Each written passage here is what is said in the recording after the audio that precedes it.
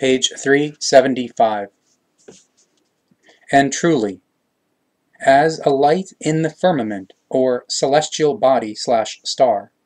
can only shine against the dark background of the firmaments or universe, so you can only shine in fairness or responsibility, and in righteousness or conscientiousness, as well as in equitableness or fairness, if you step out of your darkness of your unknowledge of the truth, by turning to the life-giving or creational laws and recommendations, by fathoming or researching them, grasping or recognizing them, and understanding them in their effect or mode of effectuation, so that you may act according to them and therefore follow them. And act according to the laws and recommendations of the life-giving or creation is the same as the allegory or example/comparison of the surging sea that inspires you because you know the high tide that always brings the water back after the ebb. Because if you fall prey to all kinds of terrible things due to you falling away from the truth of the life-giving or creational recommendations, or simply show contempt for them, then the joy of living and happiness will return to you, like the water of the tide, if you once again bethink the laws and recommendations of the life-giving or creation, and turn yourselves back to them and follow them. Always consider that your life is given to people of your kind or human beings in order to bring it to fulfillment, for which you require the life-giving or creational principles and all recommendations, through the forming or effects or mode of effectuation, of which you can only live and learn, from which you can see or recognize that your life is indeed precious, which is, however, only possible for you because you are knowing or conscious that this is limited by death. No, every differentness or contrariness depends on each other, or has a logic/precondition, like ebb and flow, like day and night, and like life and death, because everything belongs together and is a whole, or unity. All amongst you know, if you are capable of insight or rationality and true discernment or intellect, that this is the pure truth which you shall follow, and in doing so keep to the life-giving or creational laws and recommendations, so that you have a good life in fairness and in righteousness or conscientiousness, as well as in responsibility. Truly, you do not want the untruthful or false/negative, and not the evil, and therefore not the bad or negative, just as also not affliction, not lovelessness, not unright, not inequity, not unrighteousness or consciencelessness, not badness or the dishonorable, not unfairness or irresponsibility, not unfreedom, not unpeace, and not dissonance or disharmony, and nothing else that is villainous or heinous. Just as, however, you do not want the untruthful or false/negative, but rather the truthful or good/upright/positive, so at the same time you overlook the fact that precisely these pernicious or negative things of the untruthful or false are the prerequisites for the possibility that you are able to effectuate or create all good or positive things and values in yourselves, which are true love, internal and external freedom, as well as peace and consonance or harmony in yourselves and in the extent or amply amongst people of your kind or human beings individually, as well as amongst all people of your kind or humankind. Truly, You shall not effectuate or create the untruthful or false/negative in any wise in yourselves, and you shall not bring it into life or not live it out. Rather, you shall only make it imaginable or conceivable through your insight or rationality and true discernment or intellect, thoughts and feelings, so that you may have insight or recognition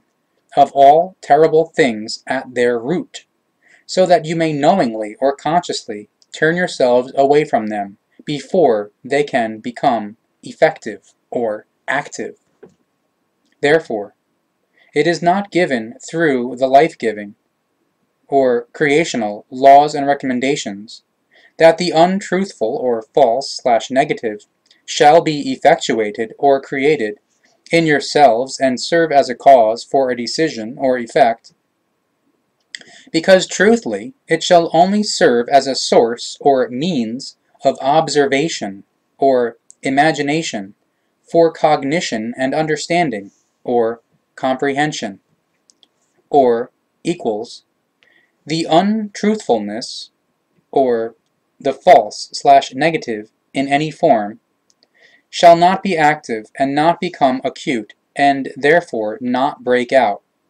but be solely and exclusively created and become conscious in the imagination for the purpose of recognizing or seeing the false and the negative in it in order to take measures against it, so that it cannot gain might over human beings and therefore cannot become active inwardly or outwards and cannot come to an upsurge. If you are undisguised or truly open in your world of thoughts, then you would like nothing better than to avoid and remove or eradicate everything that belongs to the extent or realm of the untruthful or false/negative. However, this may only be done in such a wise that all that is removed or eradicated is what is really vigorous or active and ausgeartet in the untruthful or false/negative, and is therefore lived. However, the source or means of viewing or imagining for reaching the cognition of understanding or comprehending may not be broken off or switched off. Otherwise it will be, or it will happen, that the internal whole or unity of differentness or contrariness will dissolve, by means of which people of your kind or human beings will lose equality or identity. Truly, this misinterpretation or misunderstanding does produce or result in very many difficulties in life, or life problems, which you, as people of your kind or human beings, experience as difficult hours, days, and times, but which you can understand or comprehend and experience quite differently if you make it clear to yourselves that you only then truly have a full life if you direct yourselves according to the life-giving or creational laws and recommendations, and therefore according to the truth, and bring about or form truthly love in yourselves, so that you also find your equality or identity, and you form your own character and your all of yourself or personality. And truly, your all of yourself / personality,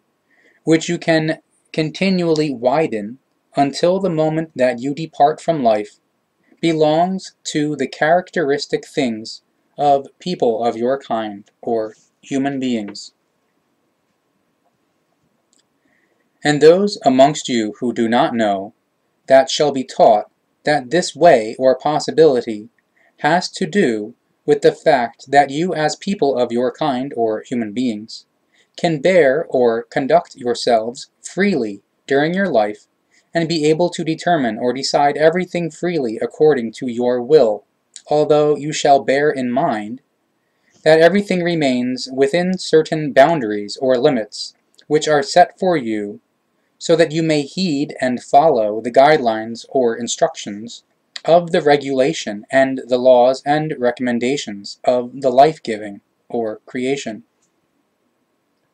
The fact that you truly see or realize and comprehend or implement only little of this freedom of your right of determination or self-determination is explained in your extraordinarily pervasive or profound idleness or laziness, through which you turn yourselves away from the truth and from taking insight into the true life. Just as also you turn away from true love that is given to you along with everything else important in life through the life-giving or creational laws and recommendations. There is no phase in life in which people of your kind, or human beings, necessarily find less sense, whether it be in the time of youth, in the time of middle or settled age, or in the time of old age or advancement in years, because each time brings forth its own laws of the life, exceptional or special difficulties or problems, and special or particular opportunities or possibilities, which you must meet or master yourselves according to their condition or form. Truthfully, it is of significance or importance for people of your kind or human beings whether and how you allow yourselves to be touched by life, whether you make use of your inner freedom and consonance or harmony or not, and at the same time, you have to ask the question to your admonishment or conscience as to whether you are willing to do so or not.